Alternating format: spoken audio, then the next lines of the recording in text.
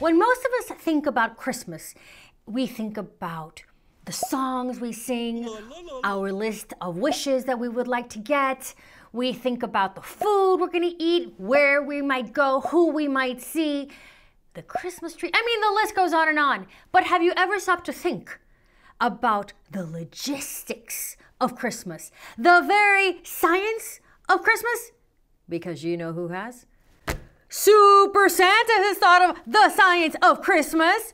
Wait. Are you telling me that there is science behind Christmas? Yes, Green Bear. I mean, think about the calculations going around the world, making sure that you've plotted out all the houses and carrying all the toys, and I'm exhausted just thinking about it. Oh man, me too. How does he do it? I love science, so I'm really gonna dig this. Also, question for you. Yeah, hit me. Why are you wearing your glasses around your neck? I'm trying something. Oh, okay. And can I ask you a question? Of course you can. Why are you wearing eyeglasses that have no glass in them? Oh, I'm trying something. Cool, okay. Oh, science! All right, science! I mean, we're practically like a science experiment, Green Bear and I. All right, let's see. Super Santa, the science of Christmas. And already, this Santa does not look like other Santas. I mean, before, I never noticed that there might be like some super suit underneath the jolly red coat and the white fur. And, oh, wait a minute. It's already begun. Oh, sure. You think that, oh, yeah, maybe this elf is just pushing along this Santa hat with some goggles and a microphone. But this is not just a Santa hat and goggles and microphone. Oh, no. This is the Kringle X42. That means there have been 41 previous models. Oof. The book hasn't even begun yet, and already we see what is happening here. We have Dasher, who is in the swirl machine, which means snow, wind, ice, rain, laboratory. Wow, and it's set on blizzard. Whoa, oh man, look at Dasher go, hitting up all the elements and hold on there, buddy. And he's pouring out the snow, and it's getting really cold in here. That is a cold page. You know what? I'm going to change the page because I'm not really dressed for this kind of blizzard weather. Hey-ho, here we go. Oh, hey, red-headed elf.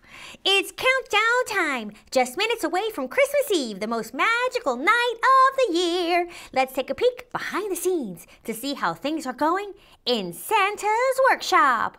Oh, and look, her name is Holly, and obviously she is jolly, and it's the 23rd of December, so things have to be super busy in the North Pole. All year long, we elves have been hustling and bustling, making presents for all the good boys and girls around the world. How many presents? Whoa, it looks like a lot. Well, Santa visits about 200 million homes on Christmas, depending on who's been naughty or nice. And if you figure 2 nice kids per house getting 3 presents each, Jumpin' Jack Frost! That's over 1 billion presents! 1 billion presents! 1 billion presents! Line them up, and they could stretch 3 times around the earth. Luckily, Santa has designed his workshop to handle this crazy workload. And look, there's a whole conveyor belt of pre-decorated Christmas trees, and he's going down this one, and she's running, and this guy's like, burp, burp, burp, and there's like a whole, oh, look, there's a list of kids here. Are you here? Yeah, I have a, I can't see the name. Is that you? I can't tell. But, oh, somebody here wants a bike, and this kid wants a teddy bear, and I can't tell what this, oh, nice, that's what it says. And then the information's below. So these are the nice kids and exactly what they want. Oh, teddy bear. Oh, I hope that she gets a pink one. Everybody knows pink is the best. Oh, maybe, you never know. In the garage, Mrs. Claus and her team are double checking Santa's sled. Whoa, whoa, whoa, whoa, whoa. Can we stop for a minute to look at this Mrs. Claus?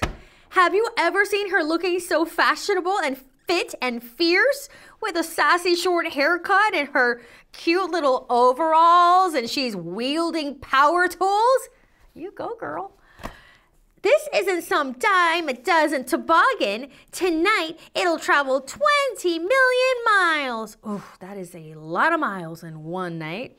That's like flying to the moon and back 5 times. It would take Superman more than a year to deliver all the presents that Santa does in one night. Ooh, is this going to be a Santa versus Superman situation? No, Santa's not versus anybody. He's pro everybody. This is the way I like it at all. But maybe there'll be a fight later. No, I don't think so. Why is she even here? She doesn't celebrate Christmas. So these guys are welding and shining because it's got to be perfectly clean and shiny. And they're presenting the plans to the missus, and this one's working on some other equipment, and they're under the chassis, and he's making sure that the pedals are good, and then the seat is looking shiny and comfy, and they've got machines hooked up. This is a very sophisticated operation. But then, when you pile on all the presents, holy holly berries! Even if the average gift weighs as much as a Lego set, about 2 pounds, the sleigh will have to carry more than 1,000,000 tons.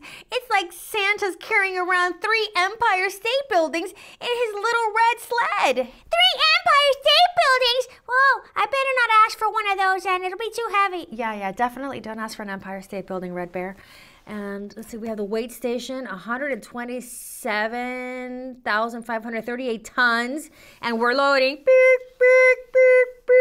This is a very careful operation, very delicate. We've got to fit a lot into a small space. It's all about stacking properly, as this guy's telling them right there. And she's operating the Santa Claus. Get it? The Santa Claus? That is so fun. Wait, who is it? Oh, illustrated by Guy Francis. Funny guy. That was a good joke, Francis, of Guy. In France, we call him Guy. Oh, so he's a funny Guy? Oui, he's a funny Guy. That makes sense. So, what's really amazing, though, is that even at the speed, with all that weight, the whole sled can still safely come to a stop, bippity-bop, in the space of a single roof. Otherwise, it could be a total disaster! I'd like to see that. That's never, ever going to happen. I'm going to put it on my Christmas list. You're on the naughty list. What do you even... Which Jefferson. So, Santa's crew spends weeks tuning up the brakes. The super sled shocks, there's the brake pads coming in. There they are inspecting the situation and making sure that the reindeer's hooves are super duper non-skid. At the North Pole, we don't take any chances when it comes to everyone's safety. And let's look at the prep area here. This is quite the salon situation happening here. I love how Vixen is getting a back rub and a whole mani to go with her petty situation, which is the non-skid sticky hoof application. And followed up by a nice shine with some antler shine, because you need to look your best on Christmas Eve, even if you are working. And let's see, that's Donner, I believe, talking to Prancer, and Prancer's reading up on the world news. Donner's got himself a world famous cup of ho-ho cocoa. Hey-ho, oh no, it's almost go time. But before he takes off, we have to help Santa into his suit. Ho-ho! Look at this suit. This is really epic. At the speeds he'll be traveling, things might get toasty and the compression is out of this world. That's why St. Nick's suit has to be super specially designed. It needs to handle all the heat and pressure that comes with such high-speed travel. Again, it's the science of Christmas. I mean, if you're going to be traveling that fast, it makes sense that it wouldn't feel like normal travel, right? Where you're all comfortable and cozy inside the cabin of your airplane. This is open air. You're in a sled. You're going at like a bazillion miles an hour. So all this is essential. And speaking of pressure, Santa had better come get a move on or he won't be able to deliver all the presents before sunrise. Here's the Kringle X42, and look at that. They're testing it for heat. They're putting fire on his butt. His pants are on fire. His pants are on fire. Oh, yeah, his pants are on fire. Let's see what else is happening here, but like literally it is on fire actually. And they're checking the elbow pads, and that is an impressive look. I mean, Top Gun, eat your heart out. Bing bong ka-chunk chunk. Oh, this does not look good. Uh-oh! The conveyor belt's jammed. All elves on deck, all elves on deck. Looks like too many kids were nice this year. Too many kids were nice? Is that a problem? Oh yes, that's definitely a problem. Suffering snowballs. What'll we do? I can help with that. No. Thank you, Witch Jefferson, so much for that offer. In the thick of it all, Santa and Mrs. Claus stay cool, because this is a cool couple, yo. She leads the loading while Santa makes sure the presents are all strapped on tight. But we're almost a half hour behind schedule now. How will he ever make up all that time? Isn't it just classic? It happens to Santa, it happens to everybody. You plan for a trip, you know it's coming, you know the time you have to leave, and you're still running late at the last minute. Even in the North Pole, this happens. 3, 2, 1, ka-choo! Hey-ho, away they go in a sprinkle of stardust and snowflakes. As the sleigh leaves, the big guy winks as if to say, ho, ho, ho, all will be well. Will he go fast enough? I hope so. Will the sleigh hold up under all the weight? It better. Will he be able to hit the brakes perfectly on every rooftop? Ooh, this is where it gets really interesting. But don't worry, it says. We all know that he will. Santa has it all figured out. Kris Kringle is a Christmas superhero.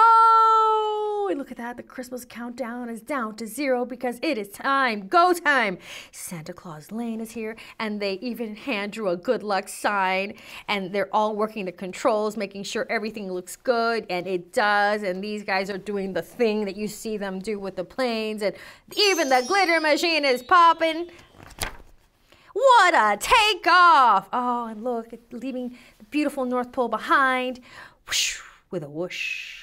Santa and his reindeer zoom away at 730,000 miles per hour. 730,000 miles per hour. That's really, really fast. That's how fast the sled has to go to reach every house in time. If you were to accelerate as fast as Santa does, the G-forces would make it feel like there were 17 blue whales on top of you. And let me tell you, yes, Tibby Tiburon, that does not feel good. Not good at all. I don't know what scenario that would have happened in. But for Santa, in his super suit, it's no big thing. To make up for lost time, Santa puts his super smarts to work again by flying from east to west across the international date line. He's able to turn Christmas Eve into 31 hours of darkness for his deliveries. Ooh, 31 hours of darkness sounds like a dream. Well, for the witch, for different reasons, but yes, ideal for Santa because he gets more travel time. What a brilliant idea. Again, the science. He's blinding me with science. In fact, he's doing so well that Santa has time to chow down 400 million, that's million cookies, and drink almost 200 million glasses of milk. Taken together, that's enough calories in one night to keep someone going, well, for years. But Santa needs every last bite. Delivering this many presents is hard work. I noticed you snuck up on the page, Green Bear. This is the most beautiful page I've ever seen in my whole life. Yeah, it's cookie-rific. I'll say. Green Bear? Hey, Green Bear? Yeah. I'm gonna turn the page. Okay. Shouldn't you move a little bit? I don't want to stop looking at this page. Tell you what, we'll come back to it at the end. How about that? You promise? Of course. Okay. Goodbye, beautiful cookie page. I'll be back. As the sun peeks over the horizon, here comes sleepy-eyed Santa. There he is, oh, yawning. Oh, no. What is the science of yawning? We'll have to read that book, too. You see somebody yawn, and you yawn, and you're probably yawning now. I'm sorry. So, sleepy-eyed Santa, 9 very tired reindeer, and 1, look at that, empty sleigh. It's been another exhausting but successful Christmas Eve. Fa la la la la la la la la la la la. Hey ho, what do you know? Bet you never thought that Santa was a Christmas superhero. Yes, we all did, didn't we? You knew that. I knew that. It's all part of this special day's sparkle, but none of it would be possible without a little science and engineering and a whole lot of Christmas magic. Oh, what is Mrs. Claus, again looking amazing? What is she doing? She's got some fancy engineering contraption to make this bear for some kid, some very lucky kid. Oh, I hope she makes a green bear. Everybody knows that green bears are the best bears. Yes, of course, green bears are the best bears. And what is Santa working on? Oh, Santa's Workshop Design Plan number 225. The man is a scientist. And it says here, no jam conveyor belt. Oh, remember when we had the crisis with too many good kids? Which again, I totally offered to help with. Yes, thank you so much. We don't need your help with Jefferson. All right, but if you change your mind, I know where to find you. But remember when there were too many good kids and then the thing jammed, and now he's gonna come up with a solution, the no jam belt, fueled of course by this delicious tray of chocolate chip cookies and peppermint that Holly's bringing. And of course, fueled by the world famous Ho-Ho Cocoa from the North Pole. And everybody's already working because we only have 365 days till next Christmas. So when you are opening that perfect gift on Christmas morning, pause for a moment. Think about everything that Santa has done to put a present in your hands and send up a thank you to Super Saint Nick, Mrs. Claus's can-do attitude, and the most tech-savvy team of elves in the whole North Pole. Look at that bright and jangly crew. And they sing, and they cook, and they dance too. They can do it all. And because I promised, you know, isn't this a beautiful book? Oh, here we go. Green Bear. I'm just gonna stay here for a little while. Okay, you're gonna just take in the science of it all? Yeah, the cookiness of it all. Okay. All right, well, I hope that you can take in all the cookiness of it all and imagine eating 400 million cookies in one night. I'm already imagining it right now. Mm-hmm. Of course he is. Well, kid, now you know the science behind Christmas. And you have to be super to do what Santa does, don't you? Yeah, Super Santa to the rescue. That's right. See you next time, kid, on KidTime StoryTime, where we keep it merry.